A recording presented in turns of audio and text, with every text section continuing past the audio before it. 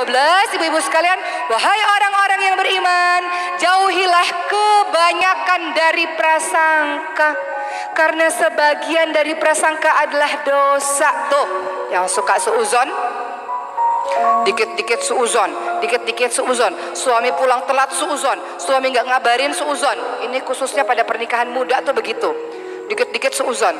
Jauhilah kebanyakan dari prasangka, karena sebagian prasangka adalah dosa. Jangan cari-cari kesalahan dan jangan menggunjing.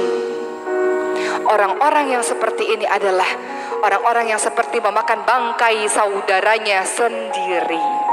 Contoh, suami pulang kerja, pergi ke kamar mandi. Dia ke kamar mandi, handphonenya sama siapa, chatting sama siapa, Instagramnya follow siapa, tuh kan DM sama siapa, tuh kan masih DM sama mantannya. Udah aku bilang blok nggak diblok juga. Suuzon.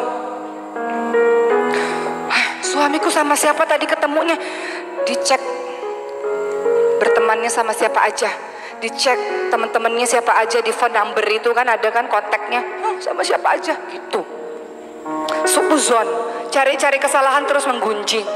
Kan kadang majelis itu bukan cuma majelis taklim, tapi ada majelis gibah,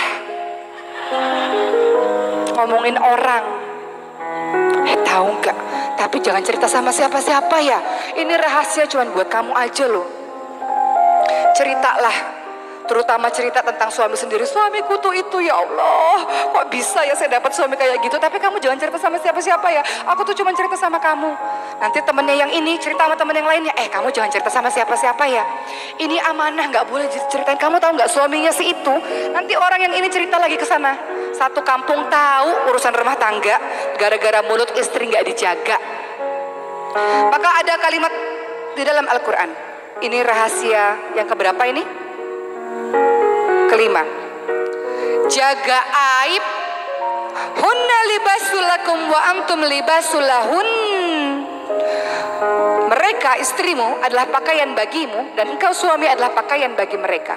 Pakaian itu fungsinya adalah jaga aib, menutup kekurangan. Bagaimana rumah tangganya, Bu? Alhamdulillah baik-baik aja. Tutup pintu, rumah tanggaku